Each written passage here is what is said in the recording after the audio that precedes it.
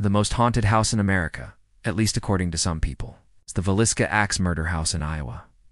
In 1912, 8 people were brutally murdered in this house with an axe. The victims were a family of 6 and 2 of their friends who had come to visit. All 8 of them were killed in their sleep by an unknown assailant, and their bodies were found the next morning by a neighbor. The case was never solved, and the house was abandoned. But today, visitors claim that the spirits of the victims are still inside, making it the most haunted house in America.